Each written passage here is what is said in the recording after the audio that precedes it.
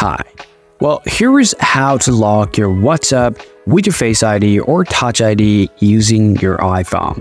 It's pretty quick and easy, so let's see how you can actually do that. If you want to lock your WhatsApp with Face ID or Touch ID there, first you have to head over to settings on your iPhone. You just need to open up your Face ID or Touch ID and passcode.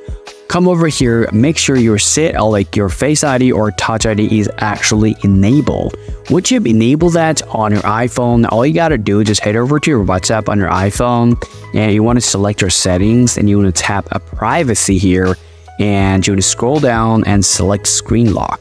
If you come over here, you will see this option called Require Face ID or Touch ID. If you enable that, you will see an additional option. So always select immediately if you want to lock your WhatsApp as soon as you leave your WhatsApp on iPhone. As you see, I left the WhatsApp here. If I reopen it, it asks me for my Face ID to open it up. So that's how you guys can lock your WhatsApp on iPhone. So if you really want to have any more questions to ask, please do let me know in the comment section. See you guys all around.